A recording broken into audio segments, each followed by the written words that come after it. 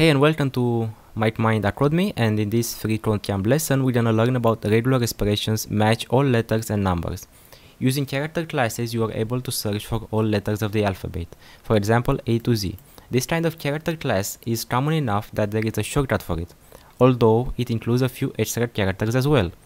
The closest character class in JavaScript to match the alphabet is, this shortcut is equal to square brackets A to Z uppercase, A to Z lowercase, 0 to 9, and the underscore.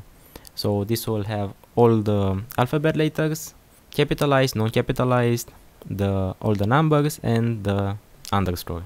So here is an example of the longhand use of this. So this is the way you usually search, and then this is the shorthand. So this is the shortcut /WV.